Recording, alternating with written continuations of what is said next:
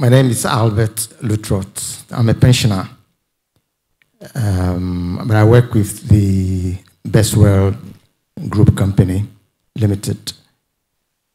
I want to know, we learned that pension funds have been exempted from the debt exchange.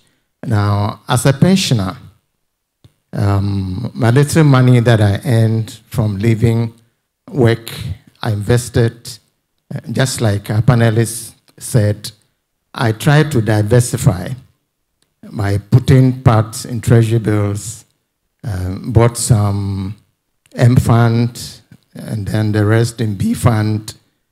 Now I'm left with nothing.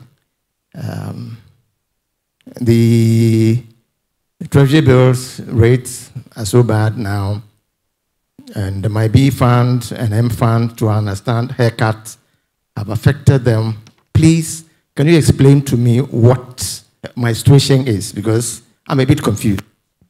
Thank you. Thank you.